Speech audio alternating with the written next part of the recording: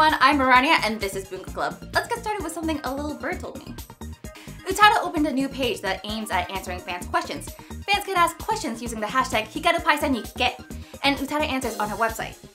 One of the answers she wrote was when she was on hiatus, she studied vocal technique, got into a healthier lifestyle, and changed her sound engineers. There's still time to send in your questions, so go on and ask the Queen of J-pop herself some of your questions. On April 29th, singer DAIGO and actress Kitagawa Keiko held the wedding at Grand Prince Hotel Shin-Takanawa. The couple were hesitant to hold their wedding reception after the April 16th Kumamoto earthquake, and even discussed about postponing it. But after the encouragement from family, friends, and fans, they decided to continue and hold their wedding reception. Congrats to the happy couple!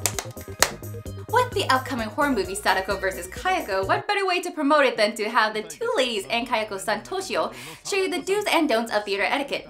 The commercials show different rules like enforcing a curfew on children watching movies, and you can get half and half if you can't decide whether to get salted or caramel popcorn. These commercials are actually hilarious in a terrifying way.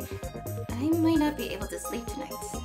So, have you picked up any good theater etiquette tips? Do you have your own pro tips? Let us know in the comment section down below.